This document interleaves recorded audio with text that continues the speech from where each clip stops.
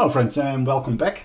This is part 2 of my series of my digital 8 lesser known things you might not have known in digital music that are quite influential, and just because in the marketing and so on they're lesser mentioned, and we're picking up our stories here at point 5. In part 1 we actually watched that, but we've talked about other things, the first 4 points. Now I'm going to go to the second 4 points, and that's about the listening floor, the noise floor in your listening environment, and how relevant it is to the number of bits. So let's have a look at a living room. Somebody took these measurements, probably in the US, because as I can see here, he has some hum here at 60 Hz and 120 Hz, so I'm presuming this person is in the United States or in some part of Japan, but given that we don't have Japanese characters here, I would just venture to guess maybe Canada or the US. So let's have a look. This person has a living room. As you can see, the noise floor here, it is reasonably quiet in this in the living room, so I wouldn't say there's a lot of traffic or in the middle of the city in an apartment block. So 35 decibels here in our hearing frequency, in our sensitive regions where we are the most sensitive with our hearing, and as here you see it at the bottom end, it creeps up to even 55 decibels, so that's pretty loud in the low frequencies. And you can here also see some 1, 2, 3, 4 kilohertz, some overtones from a 1 kilohertz thing. I don't know where it's coming from. It's interesting. Well, that aside, what we want to see is when we normally play music in a living room, and say, normally I would say I play at 75. My situation might actually be quite similar. I would play maybe at 75 decibels. And so my dynamic range would be this, from 35 to 75, which is only 40 decibels really.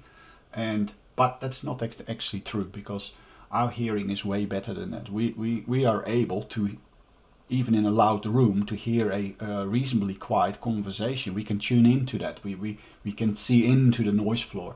So we can actually hear around this region. Here it's less, but here we can see about 10 decibels into the living room, into the noise floor. So that would give me 25 to 75, which is 50 decibels of effective range.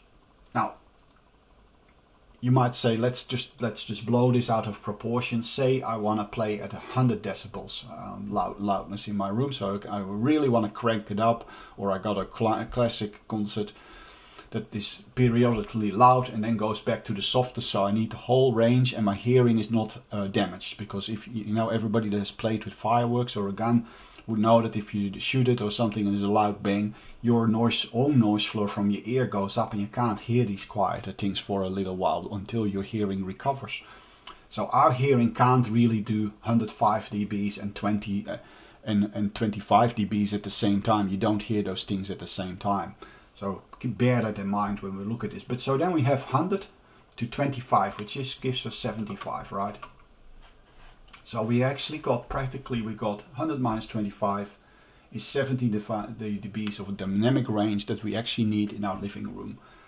So a good turntable will do 80 decibels signal to noise. A 14-bit DAC will also do almost 85, sort of about the same level. So that would actually suffice, because if something happens and I saw some measurements in Stereophile. Stereophile does very consistent testing, which is really nice. But when they measure a sine wave at minus 90 dB, that is, you know, for 16-bit DACs that looks naturally very bad. Like all those 16-bit DACs in their test will come out bad. But you have to realize that what they don't tell you is how relevant it is, because if you play at 80 decibels volume, that minus 90 dB is like minus 10 dB. It's completely irrelevant, and that is usually the thing that John Atkinson doesn't mention. He just measures it, yes, and it measures worse, but in your living situation it's complete rubbish. It's just irrelevant. And so you always have to think with measurements. Yes, that is what was measured, it's true, and on that measure it can look very well, but then you need to ask yourself, how relevant is it to my listening? Because maybe other things like implementation matter way more. Like you can have something that measures crappy sounds good and something that measures poorly and does sound good. So, or you have it sounds or measures poorly and it sounds poorly, but it's probably something else than what you're measuring. Now let's have a look really, now that we established that we have this relevancy in the number of bits that we actually need, is we can still look at, hey, what are modern DACs doing better than older DACs? And one of the things I will say to you here is that all modern DACs, especially those 24-bit and 32-bit DACs that are so qualified, are all limited by their noise floor. So there is no chance for them to actually produce a 24-bit signal. They get close, but they're not. And we can see that here. So if I look at the AK4399EX EQ, it's a whole mouthful, it's dynamic range, and dynamic range is measured as the thing when the loudest signal versus the quietest signal, but it can only be measured as long as the distortion stays under 1%. So it is quite a good measurement tool, better than signal to noise, because that can be cheated, because I'll tell you why signal to noise can be cheated. I'm not sure if I actually took the right qualifier here, but so it's spec'd as 135 decibels, and that translates into 20 to 22 bits. So we don't look at the quality of the signal, just what it can do. The softest so if you have the noise floor at the bottom, as you saw in the living room, the DAC itself also has a noise floor, because even resistors, like passive components, make a noise when you send power through them. So what they then do is measure the smallest thing that is registered to the loudest thing, and then you have a band, you get this dynamic the dynamic range, and so that translates to 22 to 23 bits. So this is one of the best ones probably, and it has amazing specs, but it's absolutely still not 24-bit, and let alone the 32 bits that it's qualified for. Here, another one, the latest, just recently, last year released. ESS Saber 9039 Pro, signal to noise. So signal to noise can be a bit cheated, because if there's a mute function on the DAC and it gets quieter because nothing is on, and then you produce the signal, you have a very high signal to noise ratio. But when you take that off the DAC and you see the spec for just one channel, not when you combine the 8 channels of the DAC together, it's 132 decibels, which equates to 22 bits. Now, if you compare it with an older DAC, let's do that.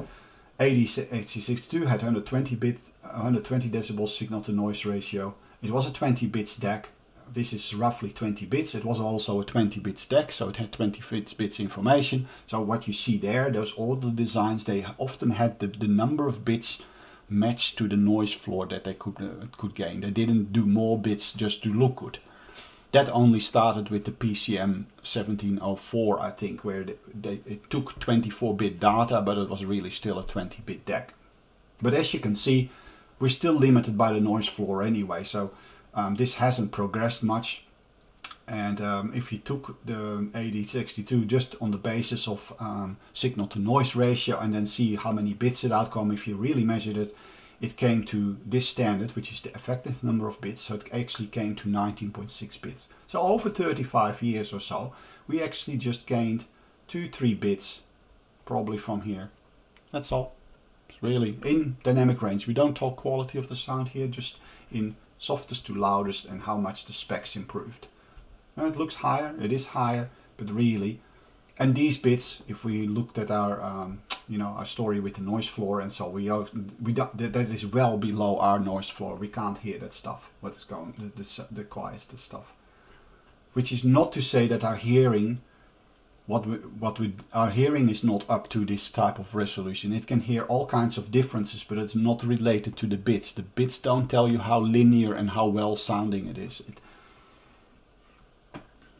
And even less your taste. So we can then look at the next thing is, as I said, that is just the loudest versus the softest. Then the next thing we can say is, when you have that signal going on, there's always distortion components that fall off out of that. So intermodulation, harmonic distortion, and so on. So we're now going to look at harmonic distortion and noise that happens while you're playing the big signal. Then at some point you get all the rubbish.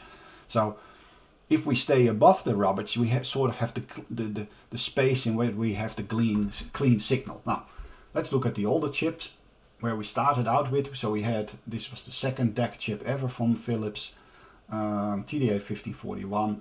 It was spec'd as, and measured also, by the way, at THD plus noise was 100 decibels, which equate to 16-17 bits. So you had a 16-bit chip, but its distortion was lower, even better than you would expect with a 16-bit, and that was because this first DAC had used bipolar switching techniques that were so good, and some people have even improved on this, by the way, but it had a very low glitch, so when it was switching the bits there was very little energy being released, because they chose the right technology, and that actually delivered this quite extraordinary thing that its THD was actually above what you would expect from a 16-bit chip. Here he had the AD's 1862, that was a 20-bit chip, but if you look at the THD, that was actually, the distortion was on -96 dB, so it was a 20-bit chip, but it performed slightly worse in that to the 1541. This is also being used in a modern DAC. Have a look at this review, I'll link it in the description, the Mojo Mystique. It's reviewed by Stereophile, measures really badly, comes out really well if you look at the description, but have a look for that yourself. Still being used. Audio Note also uses this chip a lot. So despite these specs, apparently people are happily handing over $40,000 for a high quality DAC, or in this case with the Mojo Mystique, that's a $10,000 DAC, and it's very competitive. It has its own characteristics with some other DACs, but have a look at that. There's an interesting comparison with the DCS Bartok. So I'll have that linked as well, which is a 5-bit Delta Sigma type DAC. And that reviewer has access to both when he reviews this. It's a very interesting comparison. And then let's look at our modern DACs. So we got the ESS. If you look at that in not mono, for a single channel, it is defined as the distortion comes in at -140 for 14 decibels, so that equates to 19 bits clean output, and the AK is at -124, so that will suggest that it actually has 20 bits of clean input. So as you can see again, we gained about 5 bits of accuracy. Whether it's relevant, I'll leave that in the middle. If you read this review, you go like, oh, it seems that every approach has its own benefits and downsides. It's not clear cut.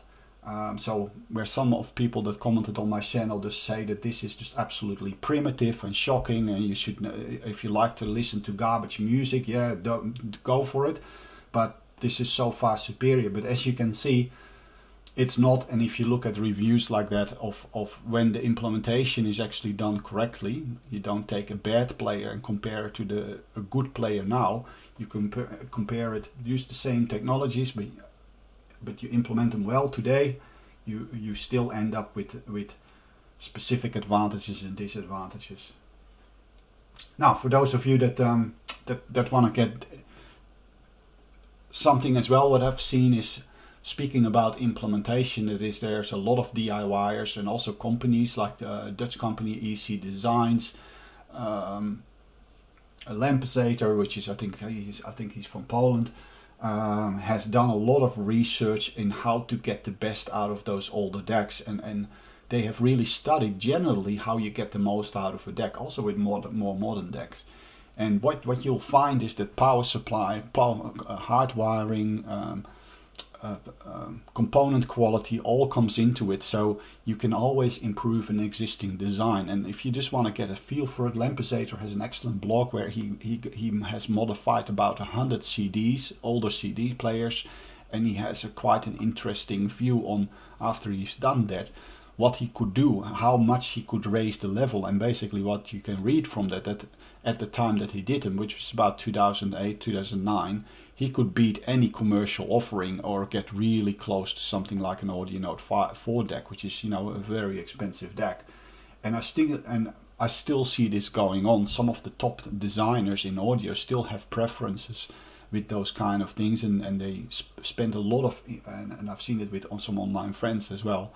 They have very elaborate things that lift those DACs to the best available DACs. So it's all about implementation, and his blog is quite sort of a good gateway, I would say, to see what you can do, how you can improve something, which things influences the choices of components and so on. So I'll leave you with that. I hope this series, this short 2-part series, has actually given you some information that you haven't heard about or wasn't maybe aware of, and that will also be the primer to some of the projects I will be doing in the future, which include creating a DAC, a new DAC design, experimenting with it, and experimenting with upgrading CD players, because I found already that these old CD players can sound better than modern DACs. So quite surprising. It's a lesser known thing, you wouldn't expect so, especially if you don't believe the marketing, and I think a lot of people wouldn't like you to know. I don't think any hi-fi magazine is interested that you know those things, but there you are. Thank you for tuning in. Thank you for having you on board on my channel, and I hope to catch you next time. And until then, have a brilliant day, have a brilliant week, and see you soon, hopefully. Bye bye.